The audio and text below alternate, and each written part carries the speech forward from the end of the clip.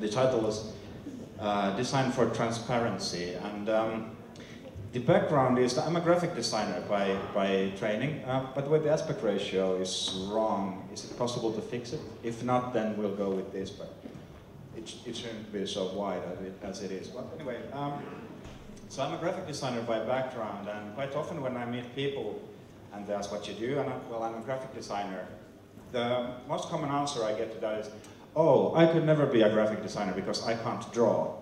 Well, my reply is, well, neither can I. And the thing is that graphic design is not about drawing.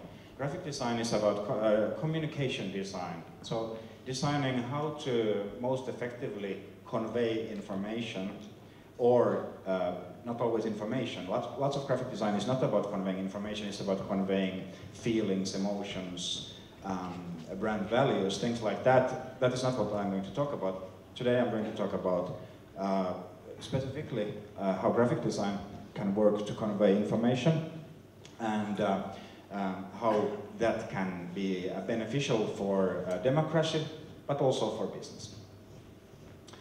So let's start with this longish quote from Hal Varian, who is a chief economist at Google. The text is long, but the point is that free data is all around us. We have amazing amounts of information all around us in the society. Humanity doubles its data every year. It means every 2 years we produce more data than the humankind has produced up to that point before those 2 years. And this happens every 2 years.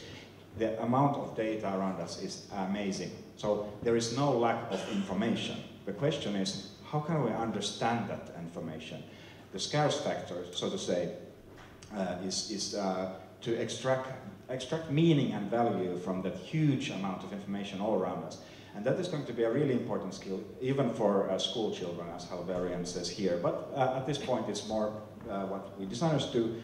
My sort of mission is to make myself redundant. So I hope when I retire, there is no need for a separate class of information designer, but that's something that, you know, goes through all professional fields. So, you know, lawyers, engineers, scientists, everybody can do information graphics. At the point, it's not so, but hopefully in 40 years it is. Let's see what happens. Here's a graphic from The Economist that has plotted the amount of open data available provided by different governments with different metrics. We have the GDP per capita, so the wealth there, then Human Development Index, which also takes issues like health and quality of life into account, and then corruption on the right-hand side. And we can, this type of a chart is called a scatter plot, and the idea is that it plots the correlation between two variables on two axes here, and if you see clusters emerging, as you probably can see from all of these, it implies that there is a correlation between those two things. So it would seem that the more open data the governments give out from their workings, the wealthier the countries become, the more developed in the Human Development Index they become, and the less corrupt they become. What's also interesting is that, okay, I gave you an explanation about how to read these charts, but you probably could do it without my explanation. If you spend a little bit time on it, you could see that there seems to be a correlation. Even if you couldn't give the sort of proper names for the types of charts and proper names for the types of statistical phenomena that exist here. And philosopher Paul Valery has put it quite nicely. Seeing is forgetting the name of the thing one sees. So when we see something, it's really intuitive for us. When we see a picture of something, we immediately know what it is. Even if we don't know what it is called, if we've seen it before, we understand what it is. Everybody has had in their life the experience that you forget the name of everyday thing. You ask your friend, could you please pass me the thing on the table in front of you? You just can't remember what it's called, but you definitely know what it is. The opposite never happens, you know. Could you bring me a carton of milk? I don't know what it looks like, but I really think I need some milk. That doesn't happen. So vision is our most primary sense. Sight transmits amount of, this is from a study in the 80s where they tried to estimate how much information different senses transmit from the outer world to our brain. And it was estimated in this study that sight produces 10 million bits per second of information to our brain. And hearing is only 100,000 bits per second, so only 1% of the amount transmitted by sight. The exact numbers are of course debatable, but I think the ballpark here is right. And a big part of our brain is hardwired for vision. From different contexts, I've heard different numbers. I don't know if they know this for sure, but the estimates I've heard is from 25% to 50% of our brain is used for processing vision. So it's actually the biggest sort of single task what our brain does is processing visual information. So from this point of view, you can easily see why visualizations and infographics are an excellent way of communicating information, because we are sort of built for it. That sort of exists in us. John Tukey, who's a pioneer in exploratory graphics, has put it quite nicely that a good pictorial display of data forces us to notice something that we never expected to see. So a good visualization can tell us something about the world that we sort of didn't even dare or know to expect or guess. So two examples here. The chart on the left shows European imports from China and Chinese CO2 emissions. So you can see they rise in tandem, which would sort of imply that maybe the reductions in emissions in Europe might partially only be the result of us exporting our emissions to China. So they are not necessarily real reductions in that sense. Another part, for example, on the right side is, at least in Finland, there has been recently really stupid vaccination controversy, like parents who say that vaccinations are bad for children because they cause autism, for example. Well, that's quite definitely proof that they don't, but this disinformation is still spread. But the other side of the coin, anyway, is that a vaccine saves lives. And there's a very powerful graphic from a New England Journal of Medicine from a vaccination program in Mexico that cut the amount of deaths from diarrhea in the 11-month-old age group of children quite dramatically. So you can easily see when the vaccination started, after that the diarrhea deaths dropped. So a good pictorial representation of data does just that. It sort of explains something about the world that you didn't know before, or maybe confirms something you suspected, but you know, didn't have the sort of data to back it. But on the other hand, especially if you look at the left-hand graphic here, it might be a coincidence that the lines coincide, that they go sort of in the same direction, because there might be what are known as confounding factors behind it. So it's easy to find, you know, two trends that go to the same direction. Whether there is a correlation or not, it's debatable. If you use Internet Explorer, you can understand that, you know, when people use less of it, maybe they become less murderous, but I still think that this is probably a coincidence. So graphics are really powerful. We remember the picture long after we've forgotten the explanation. And for that reason, I think the sort of moral responsibility of the person who makes visualization is to check out the data really carefully, that it is actually true. What we're implying actually is a fact about the world. So if we're saying that Europe is exporting their emissions to China, we should really be sure that that is the case, and not just, you know, these two lines happen to go to the same direction, because you can find lots of these examples. Classic example in Finland, at least, is that the ice cream sales are highly correlated with deaths from drowning, which happens to be that both happens in the summer quite a lot, so that's the correlating factor there. But you can easily draw a chart that seems to show that there's a high correlation between them. Okay, so what uses information design and visualization have? in its most sort of basic and I think in a sense most important form, it is the government sort of making their own actions more transparent and better understandable. This is an example done by the Simplification Centre, which is a non-profit in London, UK, that does projects that aim to help public sector to make their communications more understandable. And this is actually a project that they did on their own accord because Rob Waller, who is the founder of the Simplification Centre, his wife got this ticket from automatic camera. So she was driving on a bus lane and she got this penalty notice, and it's a mess, you know. It's sort of quite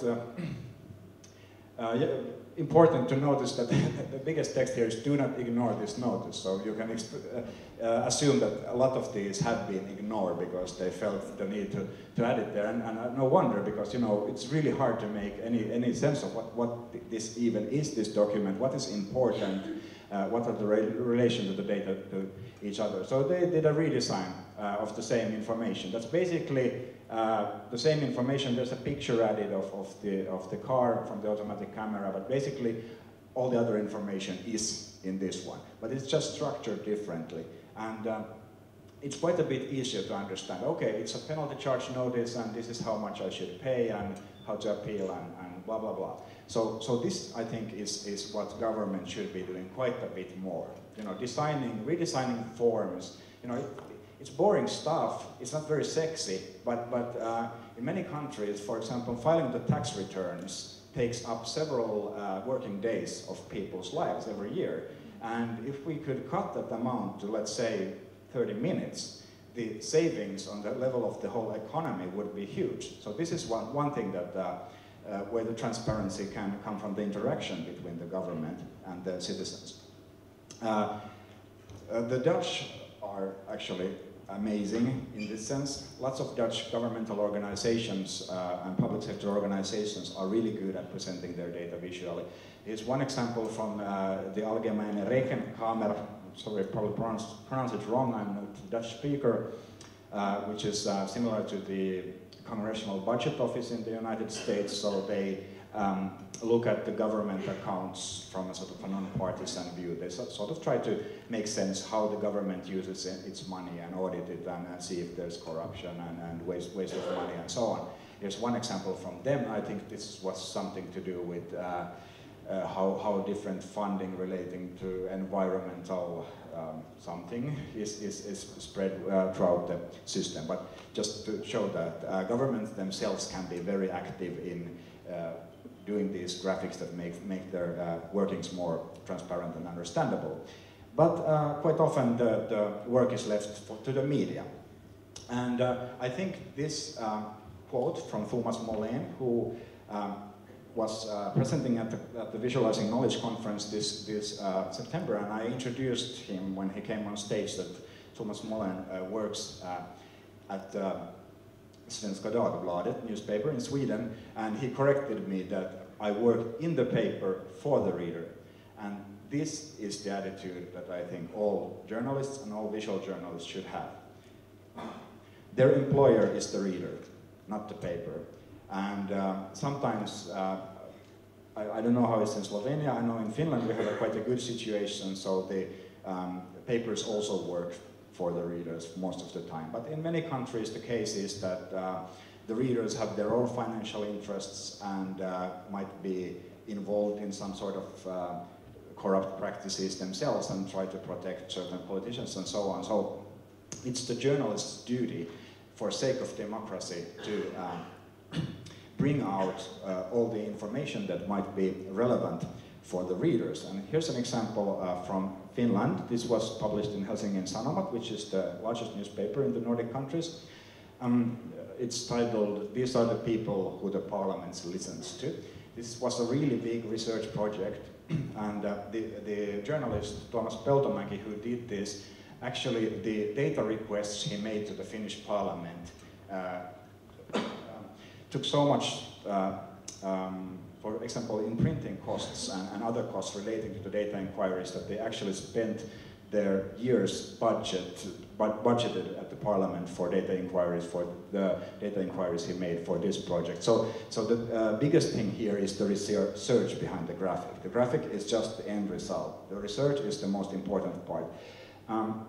This shows which experts have been heard in different parliamentary committees and how they are affiliated with different organizations. So the blue ones are industry and employers. The green ones are lobbyists for the farm industry or the farmers and such groups. And then the pink ones are the labor unions, and then the gray is everybody else. So you can quite easily see that industry and employers are the ones that get the biggest share of the hearing, and followed by the labor unions and the farm lobby, and others like, for example, human rights and environmental organizations are very rarely consulted in these committees. This graphics has its flaws. I don't think it's a perfect graphic, and if we were doing a workshop around this graphic, I could point out many problems with the design. But the research is superb, and another thing is that when this was published, it obviously caused a huge impact, because this really draws you to the paper. When you see something like this in the newspaper, you're like, wow, what is this? I want to learn more about this. So this really got the issue on the agenda for quite a while.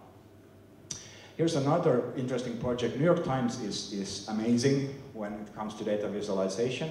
This is a project that was awarded the main prize at last year's Malofie Awards, which is the Pulitzer Prize for Information Graphics. And this is about detainees in Guantanamo Bay. And they're split there by nationality, and each box is one detainee. And this is interactive visualization, so you can run on the timeline and animate it actually also, and you can see, so on the left side are the ones that have been detained, and on the right side, those who have been released. And then there are those who have died in custody, and so forth. And this is all information that was in the public already, but it was in a very sort of opaque Department of Defense documents. Lots of legalese, bureaucratic language. Every single case was in its own document and so on. So they did a huge amount of research and put this into context that makes it really easy to see where did the detainees come from, when they were released, how many of them died in custody, which was actually quite a shocking number when you go to the end of the timeline and so on. And there was also a printed version, which was also quite imaginary in its use of the printed format, so you don't even need to have the interaction, although it helps, but it can also work in the printed format. Then of course we have the academia who can help make the government more transparent. And one of the pioneers in this sense, I think maybe the most important person, single person to advocate transparency of data by visualizing it is Professor Hans Rosling of the Karolinska Medical University in Stockholm, which is the university that hands out the Nobel Prize in Medicine. He's a professor of global health there, and he's done lots of TED Talks. His most watched one, the first one of them, has more than 4 million views, so they are really popular. He's an amazing presenter. I highly recommend you check the video. We don't have the time now to check it, but basically all of his videos are good, but the good news of the decade video is one of the most concise accounts of the state of developing countries at the moment that I've seen, and it's only like 15 minutes.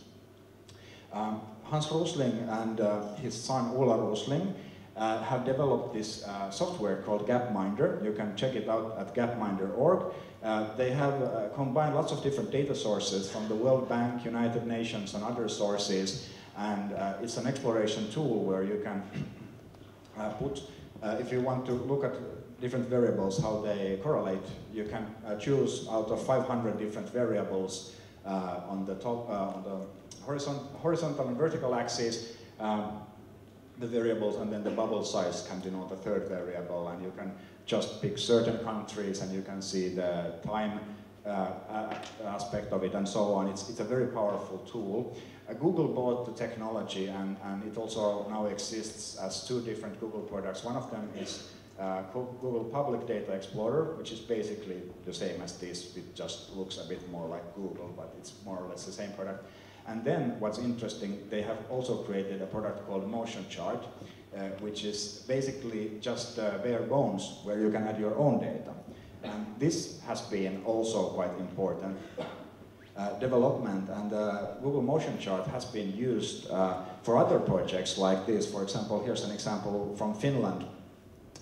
So this is a project where a group of programmers just took Finnish data from Sotkanet, which is it's a government-operated data repository for health-related data. And they created, using the Google Motion Chart technology, their own visualization. And I think that is even more important than giving a good access to the World Bank's and UN's data, is that now the tool is available for anyone who has data sets that they want to make explorable. Startups and NGOs obviously play a role too. This example is from Nigeria. A startup called Budget creates simple infographics about different, typically financial topics. This is about the oil industry in Nigeria, and they have lots about government spending and so on.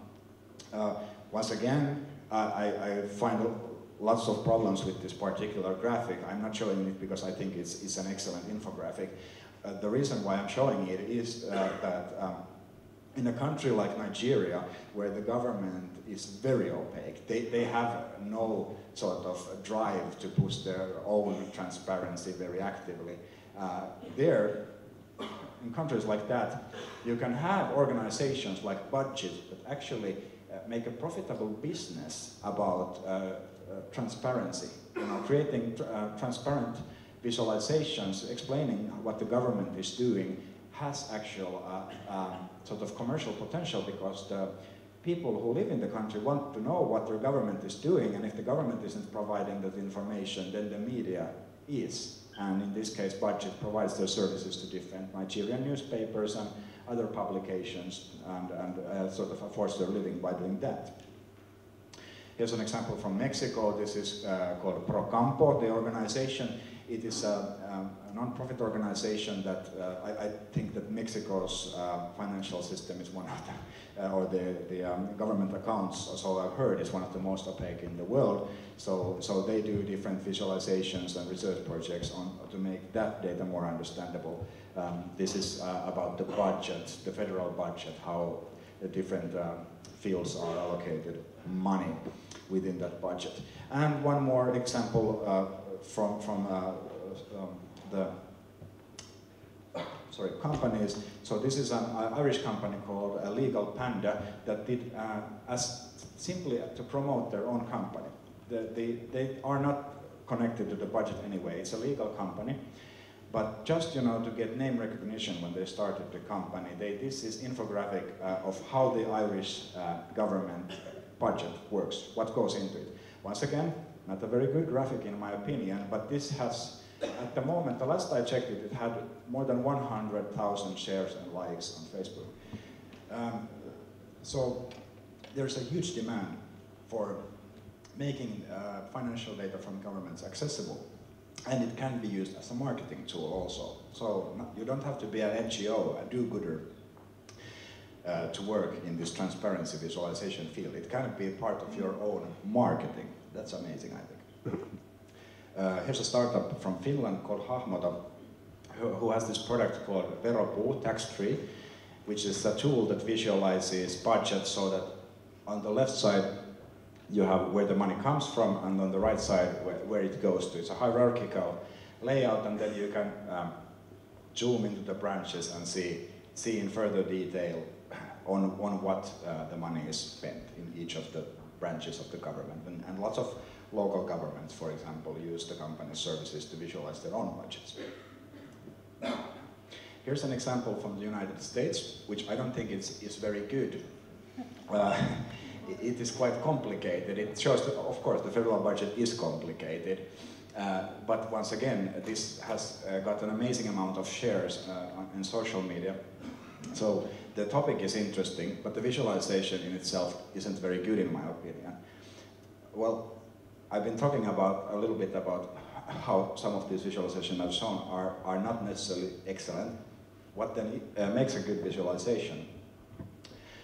I just think that this quote from Ben Schneiderman, who's one of the pioneers of computer-generated visualizations, is very sort of. I use this as a motto for my work. The purpose of visualization is insight, not pictures. So we don't do visualizations to create pictures. We do visualizations to create insight, and that also means that sometimes visualization is not the best tool. Sometimes a better insight is given by a text, a graphic, a photograph, or something else. But quite often it's the visualization. But when you keep this in mind, that you are in the business of creating insight and not pictures, that's sort of where the magic happens and the good visualizations come out. Here's an example from a Finnish news weekly called Suomen Kuvalehti. This was about a year ago. We had a municipal election coming up, and different voters were asked about their voting preferences, which party are they going to vote for, and for what reason. And the different reasons, on the top there is healthcare, and on the bottom we have the big municipal reorganization program that is going on. And different questions here. The different tabs there represent different parties, and they only show the most extreme ones. So we have eight parties in the parliament at the moment, so they only show two or three parties, and the others sort of would lie in between them. If you look at the graphic, you might notice that actually on the left-hand side, for example, on the top graphic there, the leftmost value is 3.25, and here it's 2.49. So they're not using the same scale at all. I redesigned this graphic simply to show that what the actual, so that they use the same scale, so you can actually make some comparisons between the graphics. And what emerges, the picture that emerges from there is quite different from here, because actually there is no information in the graphic here. Everything is in the text. The graphic brings nothing more to the table, because there is no possibility to compare anything to anything. And on the right-hand side, you can make that comparison. And as Vesa Kuusela, who is a sort of a grand old man of Finnish statistical graphics, has put it quite nicely, comparison makes the chart meaningful. So unless you can compare something in the graphic, it's not really an information graphic. It's just, you know, at best it's an illustration, at worst it's a waste of space. Okay, another thing is reduction. So here's a screenshot from Google Earth from downtown Helsinki. On the left-hand side we have the satellite image, or aerial image, in fact, with street names overlaid on it. And on the right-hand side we have the map. So this picture actually has all the information that that one has, and lots more. We can see, for example, the materials that the roofs are made out of, and we can see individual trees and so on. But I would imagine that most of you, when you came to Helsinki, you would probably prefer to navigate using that map than to this map. Because a lot of this information, the extra information here, is just unnecessary. If you're trying to get your way from, let's say, to the central railway station to Aalto University Business Campus, where the Visualizing Knowledge conference is held, which is about here, you probably are not interested in what materials the roofs are on your way there. So by leaving out that superfluous data, what we leave in gets more visual prominence, and because of that becomes more understandable.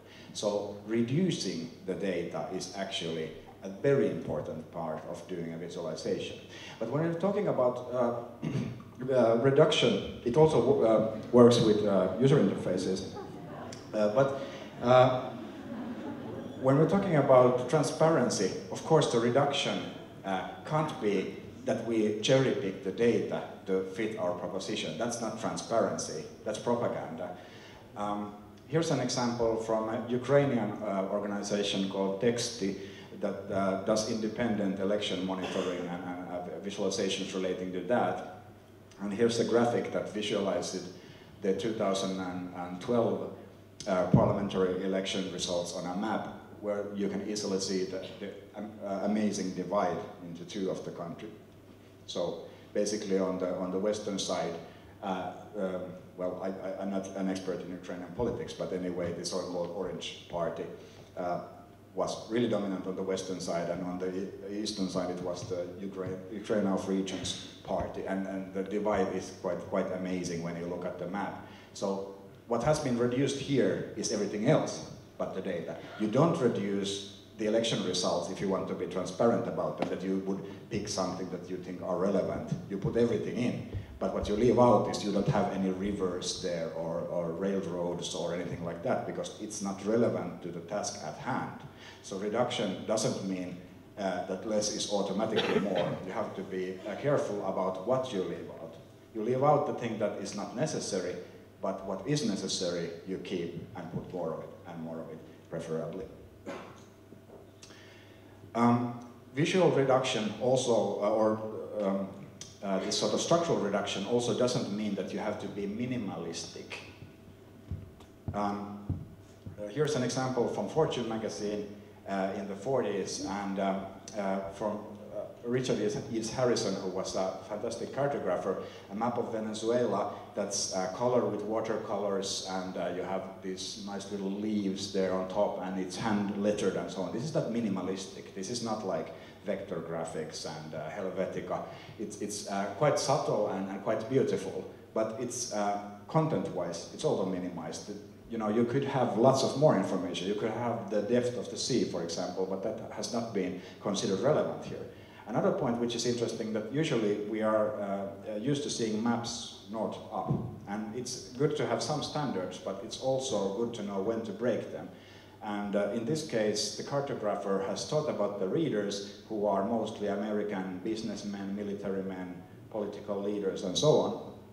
And what are they interested in is probably like, well, if I would start to import sugar from Venezuela, where are the ports? How far from inland does the sugar need to be brought to the ports, and so on? How can I get to the United States? So we sort of look at the country from United States. This is sort of the relevant view for us. We see what are the obstacles, for example, the mountains there on the coast that are obstacle in the terrain. It sort of emphasizes different things than when a map where north is top. So if you want to emphasize something else than something that people already know, then turning the map upside down might be a good way to do that.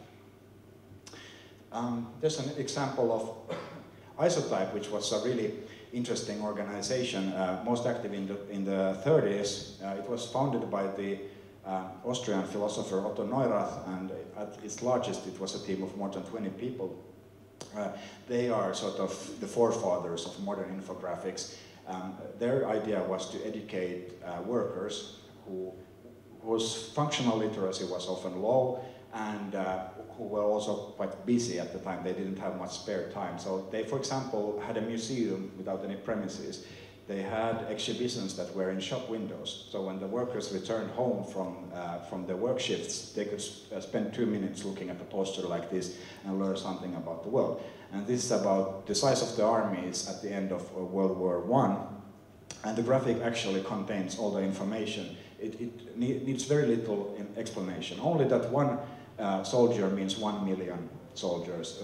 One in the graphic is 1 million real soldiers. That's basically the only text you need to understand this. Other than that, you can see, okay, these guys are wearing British uniforms, so they must be the Allies. Those guys are wearing German uniforms, so they must be the Central Powers. They are marching to opposite directions. So, you know, if they were facing each other, it would be probably during the war, but this is at the end of the war when they're going back home.